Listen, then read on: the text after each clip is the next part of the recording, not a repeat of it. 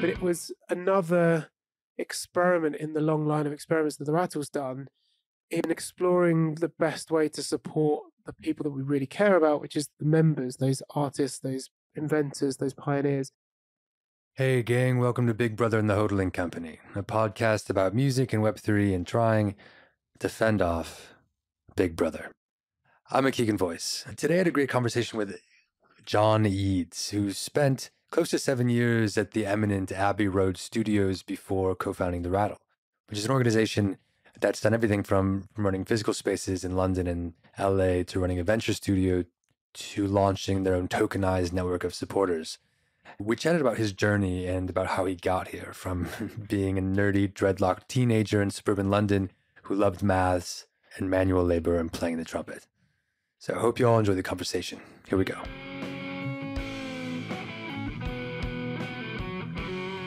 It's great to have you here, Jon. Yeah, thanks for inviting me on. Absolutely. So yeah, I always like to start this thing from the beginning and just hear about your background, your roots, and where you're from, where you grew up, and how you first got involved with music. All right. I always try and avoid the obvious, like most people's stories, like mine start with, I played an instrument when I was a kid, which I did.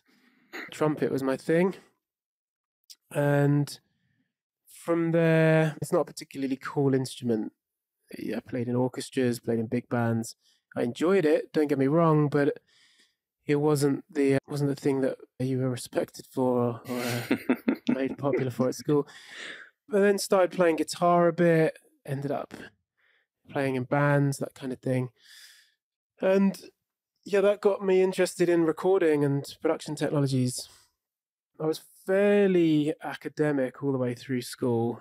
I found maths easy, which I don't say to try and be big-headed. It just came naturally. I don't know why. And then, yeah, physics and music, and combined all those together and found this course, which is what I ended up studying in my undergraduate degree at Surrey University in the UK, which was a very academic take on the subject of music and audio engineering.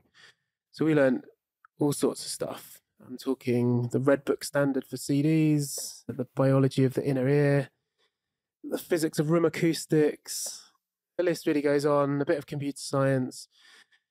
And that got me really interested in the technical underpinnings of the whole, I wouldn't have called it industry or market back then. I would have used other words, but I strayed away from the creative side into the technical side across my studies. I actually ended up working across a summer vacation or a summer break as an electrician with an old friend of mine from back home, and completely fell in love with manual labor, if I'm honest. And I still spend my weekends renovating my house, and it's not a chore, it's a joy. And put all that together, and I did my placement year during that undergraduate degree at Abbey Road, which is a very well-known name, and I felt very lucky to be given the opportunity to work there. I actually worked across two places initially. There was another studio called Olympic Studios in southwest London. And I mention that because while I was working there, I was doing 3 weeks there, 3 weeks at Abbey Road, back and forth. But while I was working at Olympic, it shut down, and I was working in a technical role, fixing things, recapping consoles, that sort of stuff. And that was a real eye-opener for me. I hadn't, until that point, really considered the economic forces at work in the music business or the music industry, because I thought that studio was flourishing. U2 were in for 4 weeks at the end. Pete Doherty was there. The Killers were recording. Like one of those kind of places, like whether you like those artists or not, it was a top tier studio. And then it shut, and I was sent on a new course. I realized I didn't want to be so exposed, so vulnerable as a technical engineer, 5 layers removed from those economic forces. So I went on a journey of discovery to try and understand the business. And my life since then has really been all of that stuff that I just described smushed together. So the technical interest, the commercial interest, and then obviously rooted in music. Cool. Taking one step back, I'm curious, as you're talking about the trumpet as a non-cool instrument, there's some pretty cool trumpeters out there. I'm curious why you picked the trumpet, and one, if it related at all to your interest in math and as well as physics, and actually like really diving into how the instrument is used as a tool, and who are some of the trumpeters that perhaps inspired you to just start playing? Yeah, I wish there were really good romantic answers to those questions, but really, at least in the British school system, you're not, as far as I can remember, given much of a choice. I think you're presented probably with a few different instruments, but I think you're more or less frog marched into picking one of them. It wasn't like I had a period of 3 months of trying out drums and then clarinet or anything like that. So I think that fell on my lap. I don't remember it being a conscious choice, and it certainly wasn't inspired by a love of trumpet. This is when I was about maybe 10 years old or so. I think it may have been earlier. But I come from a fairly, relatively speaking, musical family. So all my brothers and sisters, I have 2 brothers, 2 sisters, they all play instruments. We all learnt to the grade 8 standard, so a fairly decent level of competency, a fairly early age.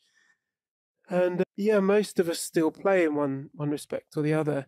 So it was more a kind of, my family's culture of music being respected and enjoyed and being felt as something that all children should participate in. So it came from that angle rather than really a personal desire to pursue it. It became that over time, but that wasn't really the genesis. And yeah, the kind of physics and maths of how instruments work, that didn't click in for me until way later, into my late teens and maybe even early 20s. So sorry, that's not a compelling romantic answer, but that's the truth. No worries, I'd rather have the truth. Just thought maybe you were an aspiring Miles Davis or something. No, not really. And to be a jazz musician is, in my mind, quite a different discipline to what I majored in, which is more playing from score and playing in large ensembles. And I don't think I ever really had the confidence for it as a child, as a younger man. You're very exposed. You're a front person in some regard as solo jazz player in, well, certainly one of those instruments. And I never wanted that. I was fairly shy, fairly academic, fairly nerdy as a teenager. To make matters worse or better, I had dreadlocks at the time. And so I was a kind of an oddball, especially living in suburban southeast London. And never really felt much of an affinity to people around me. And maybe I could have overcome that with just a massive bout of confidence. I guess I found that later on in life. But at that point, yeah, jazz just felt a petrifying idea. Whereas sitting behind a music stand, playing off a score and doing a decent job of it, that was something I could deal with. Yeah, I hear you. Jazz still terrifies me. I love it. There's so much respect, much respect for jazz musicians, for sure. Absolutely. And you'll have to unearth one of those photos of you with dreadlocks to lead for this podcast. Yeah, everyone who I ever say that to, and I can't believe I've actually said that on a medium that more people might hear. But yeah, everyone who I mention that to asks the same question, and there are photos in existence. Am I going to show anyone? I'm sorry, no. Fair. I have to pay my parents some money, I think. Yeah. There are certainly photos of me that I hope go no further than they have gone. Yeah. Cool. Okay. So you've had this realization of the music industry, and you want to be closer, at least in understanding the business side of it, to pair that with your technical understanding of how music works and some of the tools that go into facilitating recorded music. So what happened after that? How did you start pursuing that path? And that education, and how did that culminate as a next step in your career? Yeah, sure. As I say, I think, is quite lucky, like very fortunate to be able to, as what was more or less my first ever role, to work at one of the biggest, most recognizable brands in music. And that was a career-defining moment for me, Abbey Road, that is. And I got on with them. I got on with my manager at that time, Simon Campbell, really well. And I've got a huge amount of respect for Simon. And ended up staying during that placement year for a little bit longer than I should have, maybe for 16, 17 months. I was helping out closing out Olympic. And so I built a really good relationship with those guys. When I graduated, I did take a little bit of time out. I did some long distance cycling through Europe and enjoyed a period of time there. And then as I came around to the realization that I needed to start earning some money, move out of my parents' house, etc., a job came up at Abbey Road in what is called the audio products department. And that's the department responsible for all of the software and hardware products which carry the Abbey Road name. So that's sampled instruments, plugins, some hardware recreations, and then a few adjacent products. There have been, I don't think I'm saying anything that I shouldn't say, but there have been explorations into the automotive audio sector. And so I was involved in a lot of those kind of conversations and those kind of development and management of those products. I worked into a guy called Mirek Styles, who still is at Abbey Road. And again, huge amount of respect for Mirek, and I owe him a lot. But when I joined that team, it was going through a transition phase away from a model of let's develop these products ourselves effectively by contracting a freelance developer and marketing them through our own channels. The department was moving from that model to effectively a licensing model, licensing out the brand and the intellectual property involved out to companies like Waves and Native Instruments. And that happened within the first year or two of me being there. And that was another quite significant chain of events for me, because it left me with a bit more spare time, quite truthfully. And I'm a fairly motivated kind of guy, and I don't like downtime. I don't really like sitting on the sofa and not achieving anything. And that's not a matter of pride, that's just how I'm wired. I'd love to be able to switch off in that way. But anyway, it left me with a bit more spare time, and I started wriggling around and exploring what I could do inside the building. And yeah, I started building a relationship with a systems developer at Abbey Road called James Clark, who at the time, and this was, probably 2012, 2013, something like that. He was working on source separation technologies, which now have become a lot more, I don't know if mainstream's the word, but more generally understood. Back then, the idea of unmixing audio was, to most people, and this is to most of the engineers at Abbey Road and most of us there, it seemed like a very distant, unrealistic possibility. The idea of being able to pick apart a mono file into its constituent parts just felt unachievable. We've come a long way since then. Various versions of machine learning have been applied to that problem. But back then, it was a different suite of technologies that James was using. But I saw him working away largely in his own time, because he was just a curious mind working on that problem, like how do you unmix audio? And he and I built a strong relationship, and through me trying to figure out how to help him move more quickly, and really me trying to figure out how to help him compete with others working on the same kind of problem. And as I came to understand, that's people working in an academic capacity, people working in corporate innovation teams, people working in their bedrooms, and so on. And through me trying to figure out how to help him and how his competitors were being funded and how they were operating, that's what got me interested in this big question of where does new stuff come from? Who works on it? who funds it, what drives them, and yeah, what does that bleeding edge really look like on the ground? And I was, like I say, fairly technically minded at that point. I was commercially very naive, and I didn't know any of the stuff that I know now about incubators and VC funds and public funding, philanthropic funding, all this stuff. And I went on a journey of discovery to try and figure it out in this spare time that had opened up for me.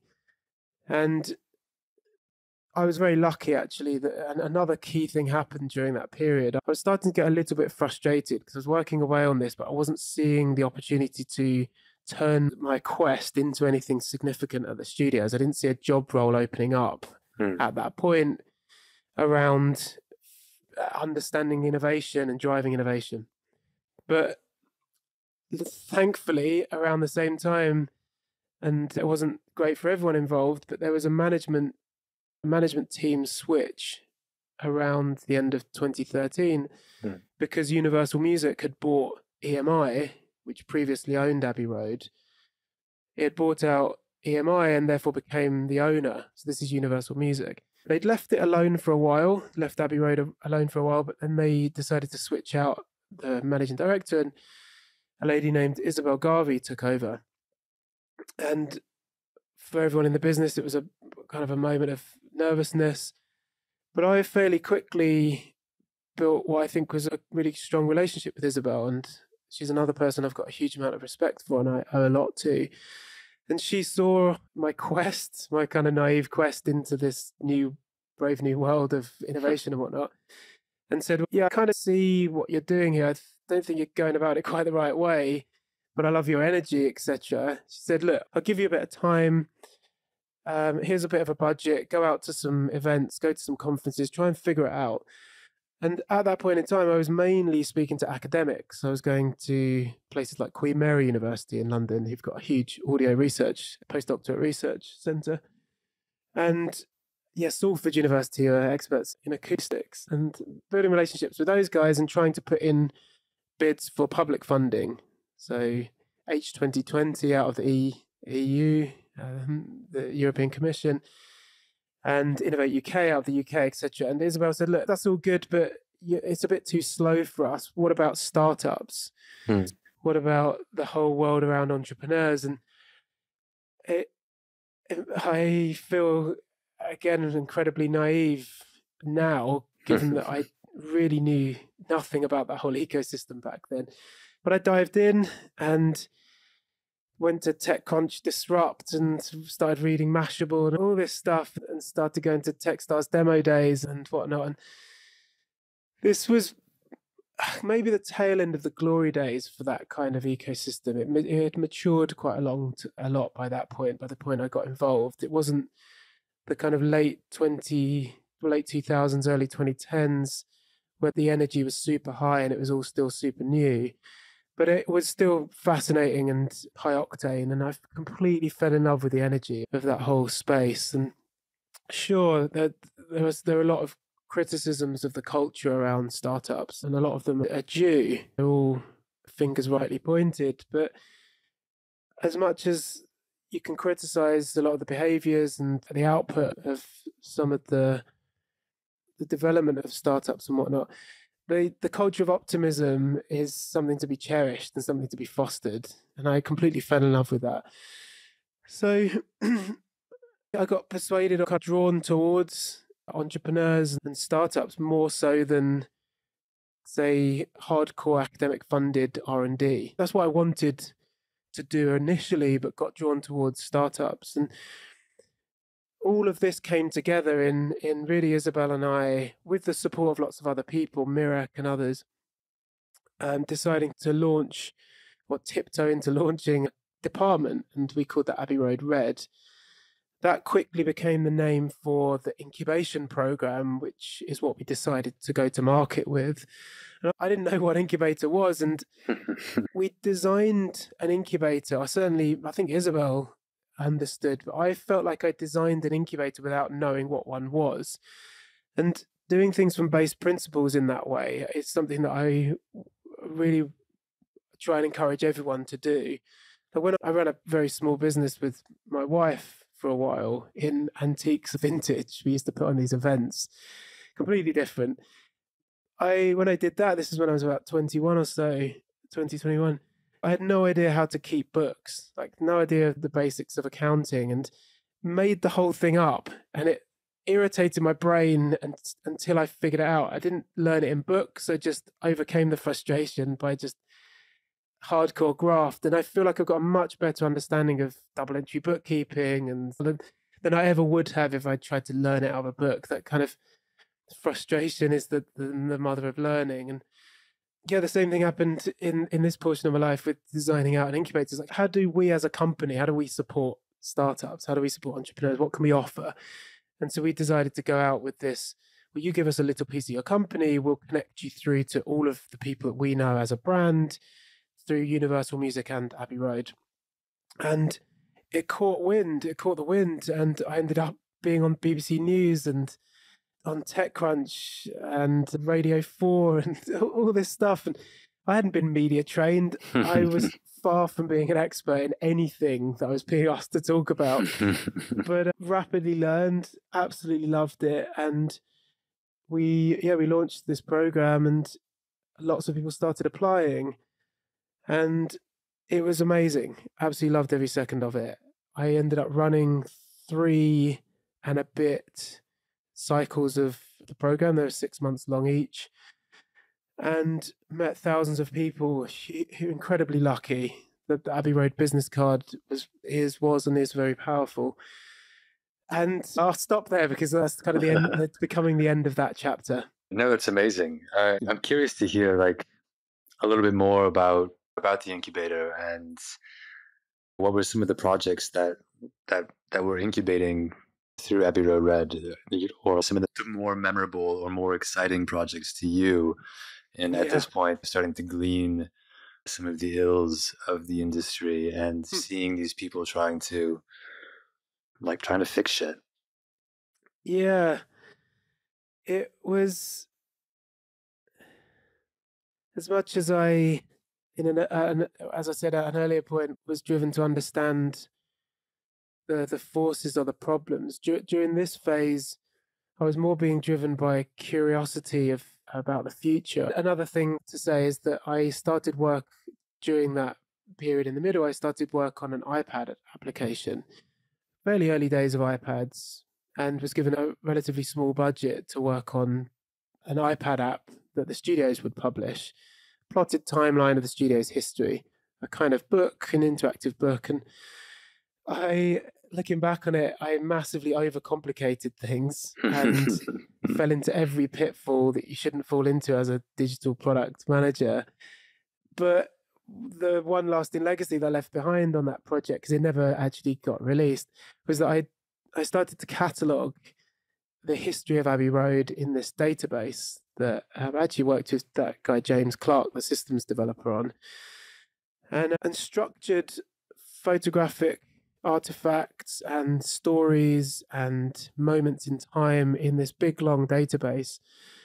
And through doing that, I became a kind of archivist, and I became a historian. I was a journalist, not really, but looking into the real plotted history of the studios, which went all the way back to the turn of the century, so into the 20th century, and even right back to the beginnings, the birth of recording and the first scratches of audio signals onto wax. And so I had this plotted history, and I'm really proud of the amount I know about the history of audio technologies.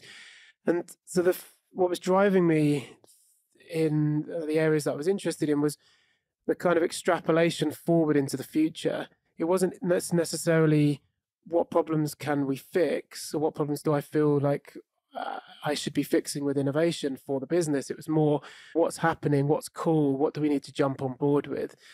And so the things that fascinated me at that time were around music information retrieval. So that's audio listening.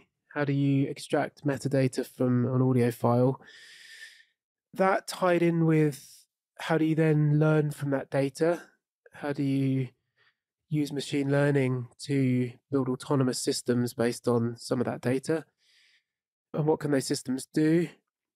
Separately from that, I was fascinated by 3D spatial audio, especially because virtual reality was becoming quite significant at that time.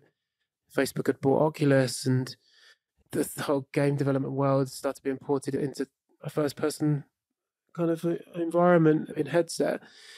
But then if you're in that environment, you want the audio to match, and so spatial audio became a hot topic. I'm sure probably quite a few other areas that I'm just forgetting right now, but it was around those two topics we started to focus. And two of the companies that I'm most, I tend to find myself speaking about the most, actually fit into those categories. So there was one company called Ossic that we supported, who I absolutely loved. They were building this pair of very complex headphones that were an equivalent really of a VR headset for your ears. The guys running the company had a lot of experience. They were at Ultimate Ears, which was owned by Logitech, had built a huge consumer brand there and were really well placed to get this right. They launched a very successful Kickstarter campaign. It was in the top 50 campaigns of all time. And Abbey Road played some part in that, but I had the experience of being with them on the journey, which was amazing, and I have a huge amount of respect for them. In the end, that one didn't work. They weren't able to raise a Series A round, and the company ended up actually closing, and they never shipped to their Kickstarter backers. So that was a highly controversial project, in now at least, to have worked on. And yeah, there were a lot of annoyed Kickstarter backers. Yeah, I imagine. But I really enjoyed that one. So that one didn't go so well. That one went south. But then the one that fits in with the audio information retrieval and machine learning strand was a company called AI Music, led by a guy called Siavash Madhavi. And yeah, absolutely loved working with those guys as well. And Siavash is an incredibly intelligent guy, had already started and sold one AI centered business, which is around generative design, 3D design, building 3D models for various different applications like structural components or trainers, and super smart. And he started employing his brains and some of the same approaches to music and some problems around music. They ended up being, and I still don't know whether it's ever been officially announced, but it's all over the internet. They ended up being acquired by Apple.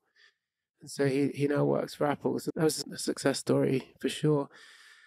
And then there are various other companies. I can't name everyone, but yeah, others that I absolutely loved working with, like a guy called George Wright, who runs a company called Voclia. He actually became a member of the Rattle after being a participant in Abbey Road Red. And what he developed was and you can find this all online, it's a very successful product now, a microphone, but really with a piece of software that would learn the idiosyncrasies of how you mimic a instrument and then do a kind of more complex or adaptive version of audio to MIDI. I've described that really badly, but you could effectively hum a guitar line, and what you'd get out the other end is a guitar riff. I don't know if they use this line anymore, but George, back then when I was working closely with him, used the one-liner of "the voice is the only instrument you've been learning since birth." So most people can beatbox a rudimentary drum line or hum a trumpet melody, but very few people can play the drums or play the trumpet. And so it opens up the joy of creation to lots of people. So really broad spectrum of super interesting stuff that I got the chance to work on during that phase. And still look back on that time with real fondness. Cool. Yeah, and then I'm curious to hear what led to your transition from Abbey Road to the Rattle, another space that became an incubator for projects and a place where a lot of this innovation was being explored. What did that transition look like for you? Yeah, sure. I got the chance to meet, like I said, thousands of people, and I'm incredibly grateful for that. One of the people that I met was Chris Howard, who's my co-founder in the Rattle. And I can't remember exactly how it happens. I think he tells the story as he sent me a LinkedIn message and then I ignored him, apparently, to start with. He got the feeling of just being another person trying to muscle their way into Abbey Road.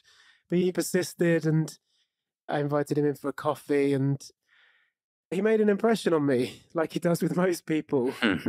And he always stood out as someone that I felt I should maintain a relationship with. And he won't mind me saying that he's a divisive character. He's incredibly smart. He's really one of the brightest people, most productive people I know.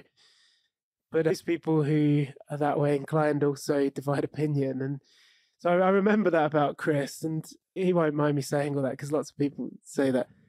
But I took a couple of the companies that we were supporting through Abbey Road Red to see Chris for various different pieces of advice. And he always gave really cutting, really on point, really useful advice and high value advice. And so we just kept a relationship. And he was between sort of longer term projects around that time. He was entrepreneur in residence at Techstars in London. He was doing some lecturing at, I think, UCL on entrepreneurship. And so some different projects, but was cooking up a new business which had no name, had really no structure at that point, with a guy called Bobby Bloomfield. And that was the Rattle. He didn't have a name back then. But because Chris and I had formed a close relationship, I stayed close to that. And I was invited along to various different things they were hosting in the early days and watched them pitch and started to, because I liked the sound of what they were building, it was formless really still at that point, I started offering a bit of support and made some introductions for them. And I actually tried to encourage, well, I did encourage, but tried to get the Rattle to apply to join Abbey Road Red.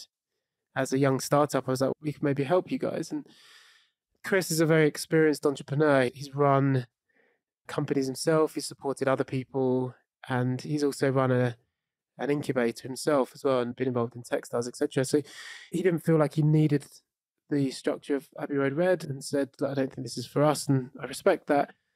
But all of that meant I was very close to their journey, and it was actually just as well, Bobby and Chris managed to raise a pre-seed round off of really what was just a deck and some desk research. And it wasn't until they'd raised that money that we started having conversations about whether there might be a fit for me to join the team.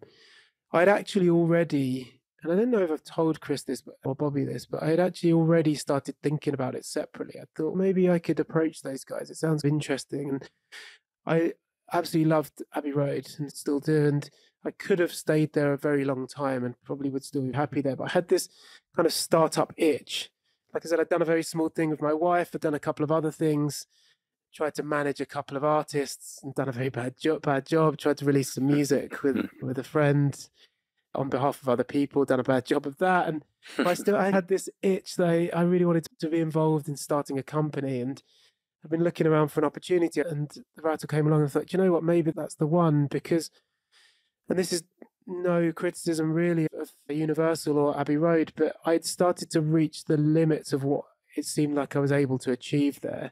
I wanted to scale up Abbey Road Red into Universal and run it more broadly, or up even into their parent company. But we were having those conversations, but I felt like it was moving a bit more slowly than I wanted my life to progress. And that seems to be the main reason why people leave companies is a lack of alignment of speed. And I saw Chris and Bobby coming out the blocks and I thought, wow, they seem to be wanting to do a lot of the things that I want to do here, and with the autonomy and the freedom and the backing to kind of venture backing to do it. And so saw it as an opportunity to see through some of my ideas, starting a seed fund or running a space or doing the same kind of incubation and venture building with a broader range of people like artists and etc. So one thing led to another, and Chris and I got drunk one time and ended up awkwardly having the conversation, and that set the wheels in motion. And originally I was joining as an employee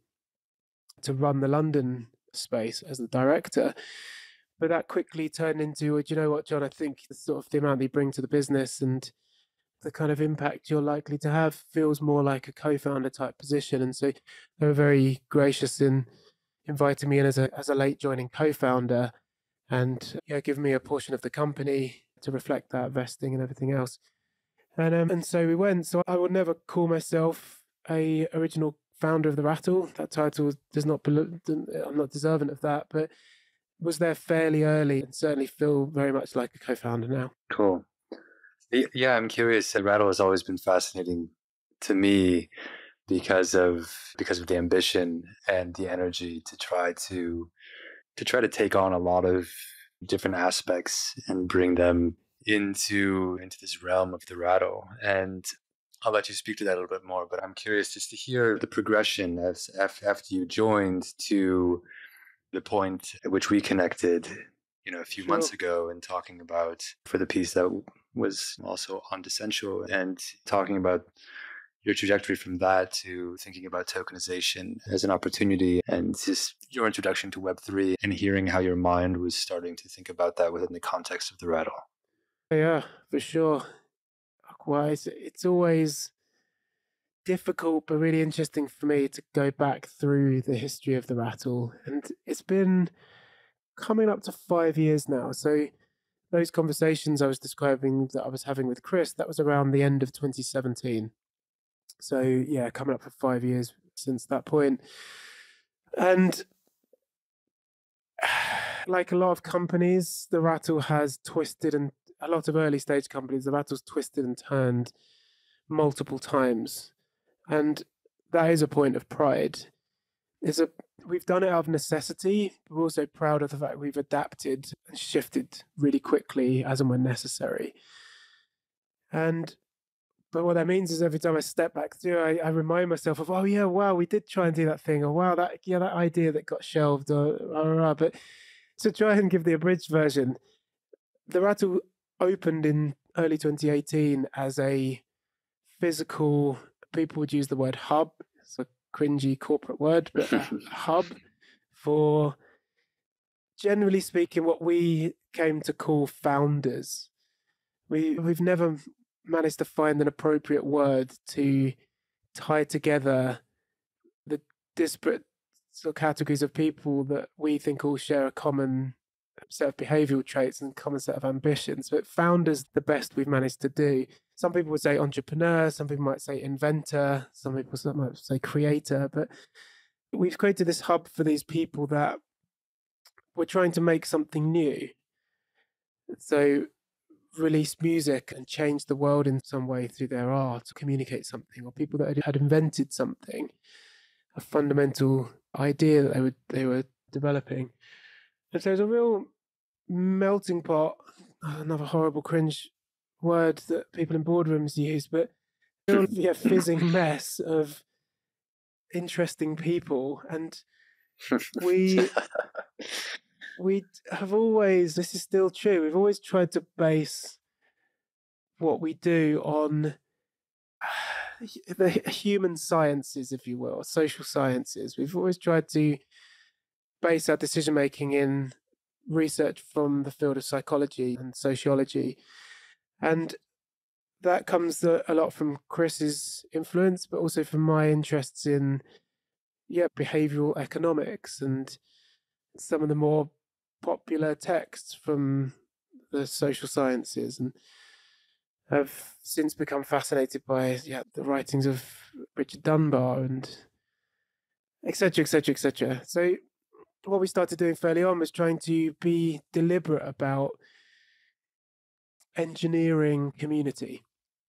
And so within that chaos of different people, we were trying to create moments that created, and we became obsessed by, trust and serendipity, being those kind of unexpected moments that happen when you, oftentimes in sharing a physical space, but sharing space with others, communing and exploring ideas, and trust being the outcome of this, often built through some kind of shared agent and a kind of a commonality through some agent, and the Rattle in this case being the agent. So two people or more say, we're both members of the Rattle, therefore we can trust each other. Let's do something together based off of a serendipitous moment. So that and other based principles fed into us trying to be very deliberate around creating a culture, creating an environment that created best opportunities for those who'd chosen to join. And we were very selective, never sure whether or not saying the number of applications we've received is a point we should be proud of or not. But we certainly were very selective we ended up accepting about 5% of all applicants because we wanted a certain type of person working on a certain type of thing, and we wanted to maintain a culture. And and here's the kind of rub, the thing that became quite influential across the first year or so at the Rattle, because we were curating, there was one force there which was acting quite counter to our need to make money, to turn revenue. Because our business model during that phase was charging members to be members. And that carried on for quite a long time until fairly recently. But the desire to curate, but the need to make revenue, always opposing forces.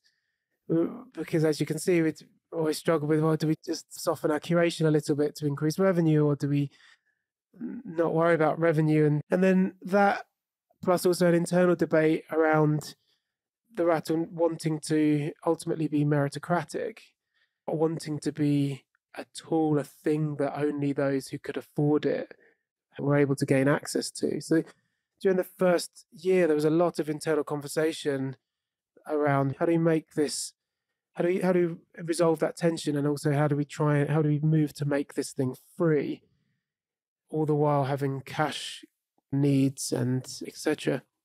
So that was all waiting to be resolved in the background, but things were going and we were growing and people were responding well and people were enjoying and they were sticking around and more people were applying to join. So toward the end of 2018, we decided to raise more money. We were doing decent revenue at that point, but it wasn't covering all our overheads.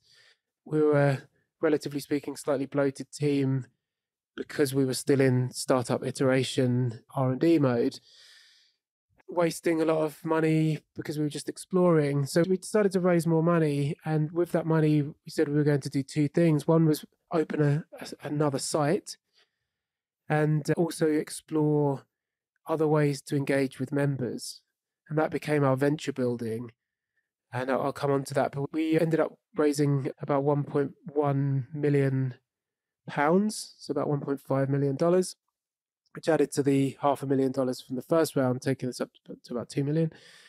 And we committed some of that money to a US business. We incorporated in the US. We sorted out visas. That was a whole learning experience for me. I know a lot about doing business in California now, which is something I thought I'd never know about, but I'm grateful for that.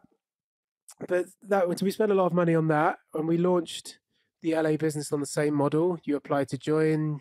You're then part of a curated, deliberately fostered community, and you get to enjoy the space and the facilities that we built, studio and production facilities.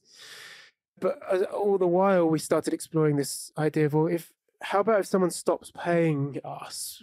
How can we work with them in a different way that means that we're sharing value? Now, we didn't want to become a record label. We didn't want to become a management company, so we didn't want to share in revenue. We didn't want to take rights, because those things are done already. We didn't want to iterate and incrementally improve those things. We wanted to really dramatically shift things up. And because Chris very much and I, less had come from the startup world where equity is the means of engagement, we thought, why don't we start to employ equity as the way that we work with the members? So we started to pilot that in early 2019, this was, and said, you stop paying us, but you incorporate. So you start a vehicle that has some shares, a limited company in the UK, this is, and you give us a portion of those shares over time in some configuration, and we support you. And therefore, if that limited company starts making money, either we as a shareholder take a dividend if that's ever distributed, or if that company becomes acquired or there's some liquidation event in the future, we get a payout like a typical shareholder would. Now that kind of relationship is very common across most areas of business, but just completely uncommon in music. So we tried it and we managed to make it work. And we helped one member in London raise a seed round into that limited company that he'd started. And so we thought, wow, this seems to be working. Maybe there's something in this for us. And so that became the beginning of everything else from there on. We effectively, around the middle of 2019, turned our backs on membership revenue being our source of cash or capital to run our operations, and decided instead what we want to become. I think we want to become long-term investors and build a portfolio of equity positions in, tech businesses, which I often negate to mention, but also artists. And that's what we became known for quite a while, was really exploring and maybe pioneering even this model of, can you support an artist in the same way that you support a early stage tech entrepreneur? Can you form the same kind of relationship and treat them like a founder? And there's a huge amount to be said about that. But that became the next phase. But I'll pause there in case you've got any questions on that. No, it was brilliant. Thank you. I'm excited to hear about the next phase, because I think early on in our conversations, we were talking a lot about how a token fits within that and can potentially support it. And I feel like the Rattle was exploring a lot of ideas that just in what you were doing to engineer community that have become commonplace now within a lot of Web3 organizations, being connected in more of like collective governance structures and trying to build trust in novel ways. So yeah, I'm keen to hear more.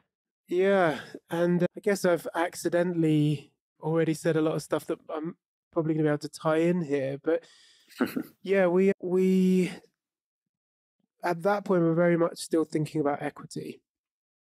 And so this is from both sides. We were looking to sell equity in the Rattle as a way to raise money to keep going, but also looking to take equity as a means of engagement and long-term security, securing our interest in the projects we were working on.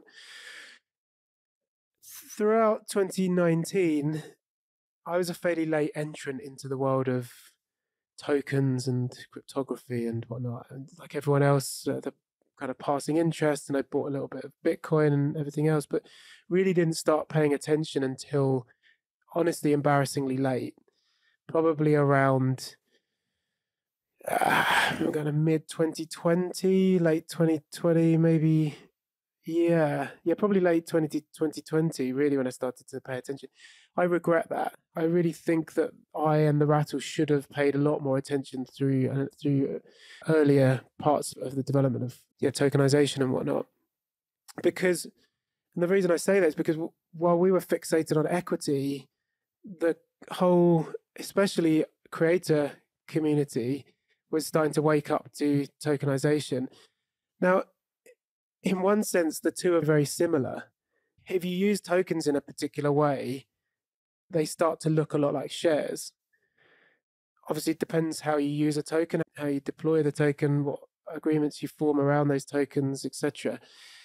But we were banging the drum of, we share long-term interest in your business through equity, and having a really tough time pitching that to artists who were anti-VC and anti the man and being glib and talking in broad strokes. But there was a real feeling of, this all sounds like tech bro speak. But over here, there's this growing artist first adoption of tokens and everything else. And we should have switched over a lot sooner. That is a regret of mine. But what we inadvertently had been doing was exploring some very similar themes, like you say, community, alternative forms of investment and ownership. Through different projects we've been doing, alternative forms of cutting in community and giving them some form of governance rights, and starting to give our community a bit more of a say. I'd actually, before I really woke up to decentralized communities, I'd really started to go deep into cooperative structures. That actually put me on a whole, this is during the lockdown period when I started to run long distances. I went on a Chomsky binge and started consuming as much of his writing as I could as a way to understand, again, some base principles and some of the underpinnings around social movements like cooperatives and whatnot. And so I was really going hard on some of these topics, but all the while just completely ignorant to decentralization. And again, I just feel so stupid and naive for not switching over soon enough. But yeah, when we finally came around to it, we're like, wow, we're really well placed to now embrace tokens in some form, either to use tokens in our own community to create some kind of DAO structure, or as a form of security when working with member projects, or as a way to raise capital for our business, or a way to engage with our mentor community. So all these applications started to reveal themselves to us, and we thought, wow, we were very bullish and still are bullish on the future of crypto, different parts of it more so than others. But yeah, we thought, you know what, we're all about innovation, we're all about the future, all about doing stuff differently, pioneering new lines of thought. We'd be idiots to just not give something a go. And we started exploring lots of things in tandem. One thing, which is something we still very much intend to do at some point, still firmly on our roadmap, is, I shouldn't commit to that actually, but we really like the idea of creating some kind of tokenized fund. It's problematic, legally problematic, but we've spent a decent amount of money on lawyers, and we've done a lot of our own research into the various rules in different jurisdictions. But the way that we'd want to deploy that is we'd want to create some kind of tokenized vehicle that owns the interests that we have in the projects that we've supported, be they tokenized projects that we own some tokens in, or in corporations that we own some kind of share capital in, or any shares in. And so that tokenized vehicle that owns those positions would then be highly liquid, or the kind of interest in that vehicle would be highly liquid, and could therefore be traded on some kind of exchange, potentially, to act like a kind of public investment fund of some kind. There's a huge amount to be explored around there. I've used the wrong language accidentally in different points there, but hopefully that paints a picture of the kind of domain that we're looking to explore over time. But we have to get that right, and we have to spend a lot of money on that. And so one of the things we did in the short term was, all the while we're not able to issue a security token without some real headaches, why don't we issue another form of token that achieves something fairly similar, but that isn't a security? Maybe has the option to be exchanged for a security token in the future, but has utility in its own right. And so we launched this project, I guess you'd call it, or new arm of the Rattle, called the Rattle Society, which was our way, or is our way, of engaging with a different community of backer. So not an investor. We have investors, so shareholders who've put in money. We have members, who are people that we support.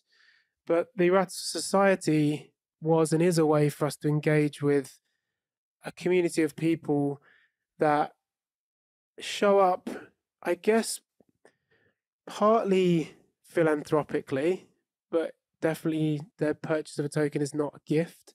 But there's an element of, yeah, do you know what? I'm here because I want to support those people. I want to support those artists, those pioneering people. I want to be here for that. But they also show up because they want their token to maintain long-term value, and they want it to track as the Rattle continues to grow, and better projects are not better, but more projects are incubated, and those projects go on to do better things and scale.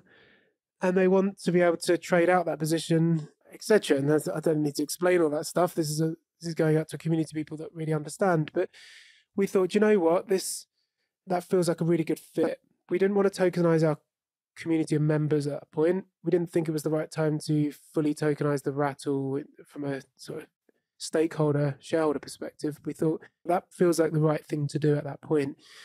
And we launched the Rattle Society in, I think it was around May time. I can't remember exactly. And it was more successful than we thought it would be. And people really did show up, and they responded really well. And we didn't appeal to a portion of the token buying community that wants to see rapid growth, the kind of PFP crowd. That wasn't and isn't what we're doing. But we seemed to gain a lot of respect from people that were a little bit tired even at that point of those kind of projects launching and doing what they do, and saw what we were pitching as a much more stable and sensible use of token technology. Now, I don't know, maybe I'm biased because that's how I felt about it, but that seemed to be the way that we were received. We didn't have the chance, we chose not to, but we didn't have the chance to run it for long enough to really sell lots. We just did a one week flash sale. We sold enough to feel confident that there's something in it, and we fully plan to sell more tokens at some point. But it was another experiment in the long line of experiments that the Rattle's done in exploring the best way to support the people that we really care about, which is members, those artists, those inventors, those pioneers. And so who knows where that's going to go next, whether we do create this tokenized fund, or we keep selling Rattle Society tokens, or we raise more money through equity, or we smush it all together. But it feels like crypto is a fairly long-term now cornerstone of what the Rattles, from a technological and philosophical perspective, going to be based on. Cool. Oh, it's amazing. And at that time when you were thinking about transitioning, and this came after some conversations we'd had about just the exploration and all of the legal gray areas that still exist and make this very complex to implement, whether something counts as a security or not, and actually using the Howey test and determining if something has enough utility to transcend the security. And there's a lot still that needs to be determined. But I'm curious at this point, now that it's been a few months since that initial experiment, where you experienced some success and have understood this as a new direction in which you can continue to push over the past few months, if you can talk about any of the insights that you've started to cultivate and you try to build in certain directions, anything that you're able to share about what's happening now and where your head's at the moment. Yeah. Again, this is one of those I wish there was a super romantic, compelling answer to. But during that phase where we were speaking quite regularly, all of these topics were front and center. I was highly immersed. And I haven't had the opportunity to be that engaged with all those topics since that point. I've unfortunately had to go back to some more of the day-to-day of running the Rattle. And so a lot of my opinions and perspectives it's not that they haven't developed at all, but they've been somewhat frozen from around summertime. And that's just through necessity. I'd love a life where I'm incredibly jealous of Sherry Who. I'm kind of intellectually jealous, got an intellectual crush on Sherry. And I've had the sort of privilege of knowing her for a fair amount of time. The reason I'm jealous is because she has the space, seemingly, I don't know how she does it, but has the space to constantly stay abreast of and on top of contemporary conversation around all these topics. And I used to have that back at Abbey Road a bit more than I do right now, because right now I have to run the operation. I'm loftily called the CRO of the Rattle, but that day to day that means I'm liaising with accountants and lawyers and sorting out payroll and hiring and firing and all that kind of day to day. And it's not that I don't enjoy that. I do. I love it. But I do miss being able to stare into the distance and stroke my chin and really contemplate and gain an understanding and form opinions on topics. And as I said to you just before offline, I'm an avid podcast listener, and I spend a lot of time with Lex Friedman's podcast, and that's my guilty pleasure, my intellectual guilty pleasure, when I'm out running and training and listening to Lex and the people he interviews. That's where I get that kick, that kind of intellectual stimulation. But day to day recently, I've honestly just been buried so far in the detail of the Rattle that I've annoyingly not had the chance to develop some of my thinking. But as I say, I'm still bullish. The thing I didn't say is that we launched that NFT project the same week that crypto fell off a cliff, which was, we watched it unravel in real time just across.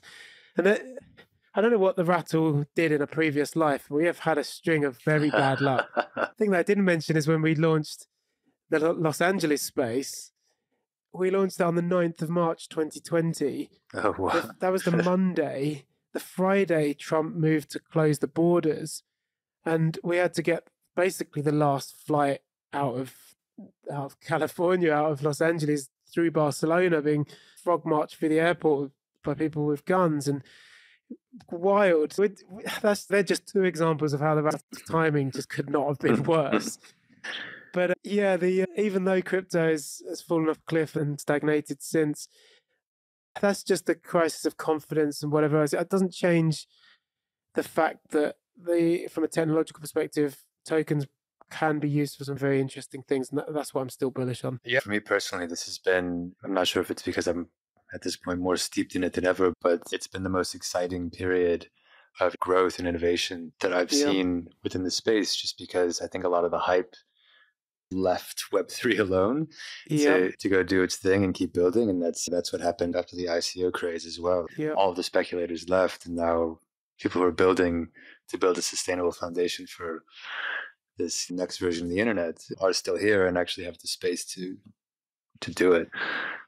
Yeah, and you're undoubtedly more connected in and would have a much better read on the sentiment in the communities of people building and innovating, as you say. But I'm imagining that, and I'm connected in some ways, but I'm imagining there is an element of relief that the dominant narrative isn't one of pump and dumps and high growth, and what, like you say, what is left behind is a community of believers that are in this for the long term and can just get down to work. And in the near future, that will be us again. Once I've got the ability to lift myself back out of some of the detail. But yeah, I can see why that would be the case. The kind of calm period of, okay, let's really explore now. Absolutely. Yeah, and I'm excited to see how the Rattle continues to explore this still nascent ecosystem. It seems like a good point to transition into one more question for you, which I like to ask people. Not to put you on the spot, but I'll put you on the spot a little bit. You're going to a desert island. You get to bring 3 albums with you. Which ones do you bring? Oh, wow. Don't overthink it too much, whatever comes to you first. Oh, man. I say this as someone who's spent their life in music. I feel like I've earned the right to be able to make jokes like this, but fallen out of love with music a little bit recently. But that's seasonal for me. There will be a time where a track will really catch my attention and move me again and reignite my passion. It's not that I can't stand the sound of music, but I'm not at that point where I'm as avidly hunting. But I'm going to cop out and say probably I'd take something relatively functional. That's another trend that is something that I was really interested in way back when I was talking about the technologies and the things that I was interested in. I'm still really interested in functional music that has the ability to put you in a cognitive state or put you in a state that's optimal for a certain task. And I'm really interested in how autonomous systems are going to play into that. So you've got things like Endel, which is super interesting, endless generative soundtracks that make you or help you fall asleep or put you in a focused mood, etc. And then you've got things like wave paths, which they're a company developing a kind of a generative audio accompaniment to psychedelic therapy. So I'm really interested in those kind of functional uses of music. So I'd probably pick something that has that kind of functional effect on me. So something fairly ambient. There's an Alva Noto and Ryuichi Sakamoto, I think it is, album called Insen, which I absolutely love. It's slightly challenging, slightly noisy, glitchy music, but it's perfect to work to and then catches your attention. There's one track on there called Berlin, which got me through my dissertation at university. Nice. It's really phenomenal. So I'd definitely take that. I'd probably go for something fairly similar. So around the time similar in function, not in form, but I really had a Penguin Cafe Orchestra moment for a while. Nice. And had the chance to see, I can't remember his son's name, but his son took over the orchestra and I got to see them perform a couple of times. Once at Glastonbury, actually, it was just really amazing. Nice. So I'd take a Penguin Cafe Orchestra album, I think. And a third one, what do I pick? Kind of something more of a guilty pleasure that I probably shouldn't admit that I love, but I do. Something to put me in a good mood, like an upbeat Scandi disco, or I was going to say a Todd-Tage, Yes, a that's what I was thinking Lindstrom or of. something. that kind of sound, just for when I need to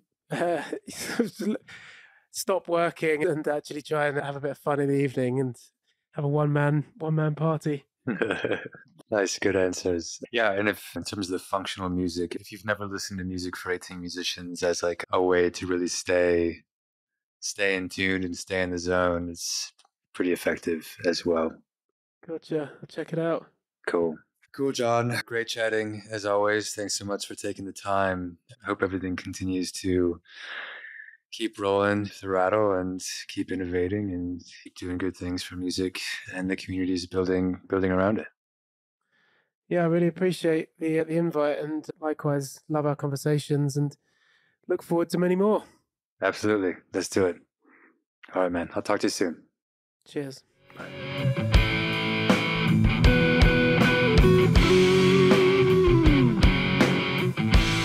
And that's a wrap on this episode of Big Brother and the Hodling Company, which is produced by Matt Solon with music courtesy of Brian Duncan and Kareem Iams. Thanks for being here and see you next time.